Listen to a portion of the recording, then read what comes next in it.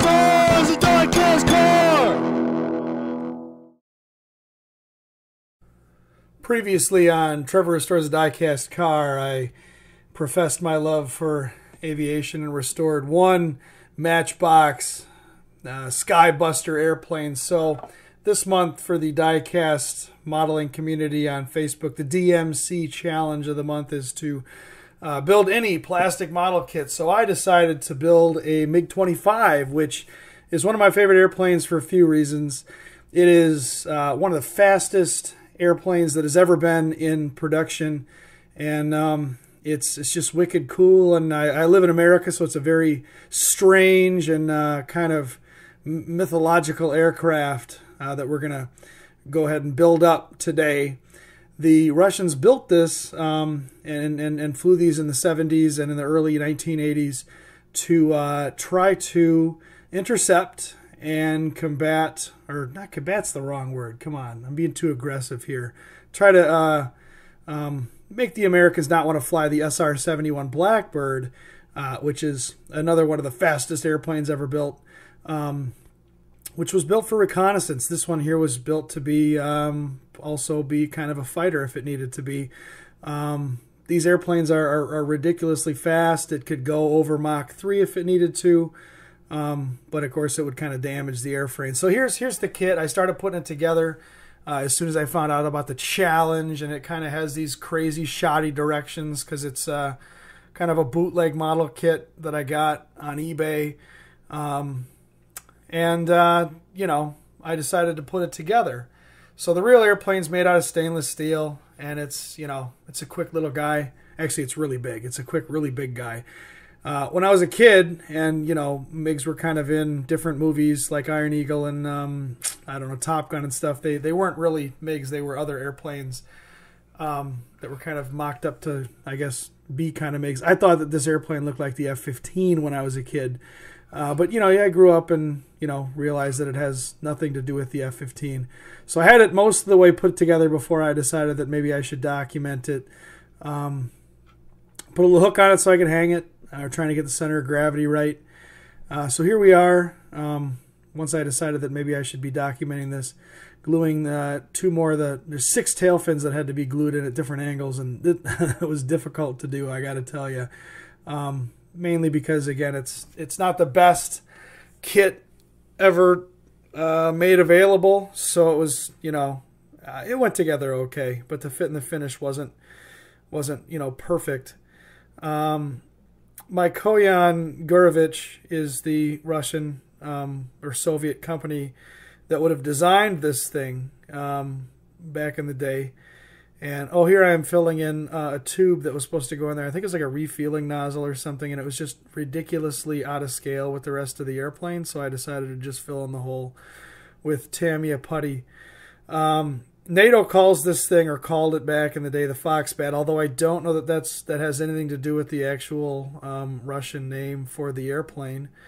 I think this is just a huge, awesome, ridiculous, bombastic feat of aerospace engineering to build an airplane out of stainless steel and make it so that it, you know, I guess it was meant to go around Mach 2.8 or something like that, but it could go past Mach 3 to sort of intercept and keep up for very, very short times with the SR-71. I don't know how much success, you know, Russia had in chasing down the SR-71. And again, I don't know that we did a lot of flight with the SR-71 in the first place, because I think there was only like 30 SR-71s built, and there was like 1,000 of these things built or more. So again, this is like a mass-produced aircraft, which again is one thing that I think is so spectacular about it, because you know, they built over 1,000 of them, you know, compared to other, you know, ridiculously fast sort of experimental aircraft or whatever. You know, they kind of only build a handful of them. So, you know, these things are really cool for that reason. So here it is completely assembled other than the canopy or the glass. And I'm painting it with Tamiya aluminum, which is kind of a silver color. The pictures that I find of this thing, they're either kind of a gray color or, you know, bordering on a silver color. So Here it is after I painted it silver. I am going to do some weathering to it with a wash, and I am going to dull coat it. Here I did a little bit of black detailing in on the turbo fans, or whatever they're called, the jet exhaust output, and certain parts of the tail fins that I noticed in pictures were black, and the nose cone and part of the surround of the cockpit is black. So I kind of tried my best on that. Here's my first go through with a little bit of weathering wash. I was holding it by the nose cone with my fingers so that that's not all the way in. Then I put the canopy in and did a little more weathering on it, a little more wash on it. Here it is before that. But airplanes get dirty, right? They fly them in rain, and they fly them in all weather, and they park them in the desert sometimes, and so they're just not going to be clean all the time. I imagine the military cleans their airplanes, but for it to be just expected to be clean all the time. Here it is, most of the way done.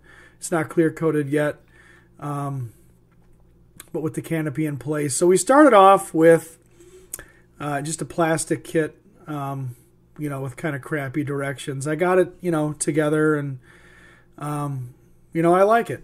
I was able to get it to fit right. Here's the real thing, kind of. I guess that's landing if the tires are smoking like that.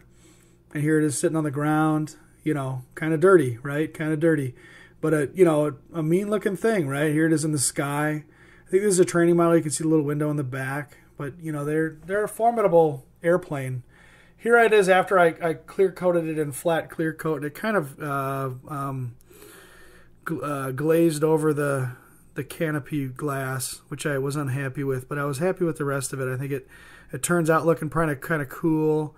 So I photographed it from a bunch of different angles, and I did build it with the landing gear doors closed, because I wanted to kind of hang it and make it be in flight. So this is the finished product, and from different angles, and just trying to make it look as cool as possible. And she's all done and weathered up and clear coated, and I'm happy with it.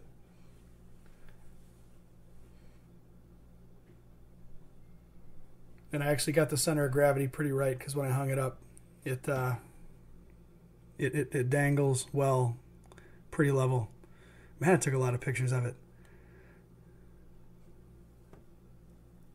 Yeah, so here it is hanging in the Johnson Museum of Aerospace, aka the shelf that I put all the die-cast cars that I fix on. I like it. It's good. The canopy, I wish it wasn't so, what do you call it, hazy, but otherwise it's good. Thanks for watching.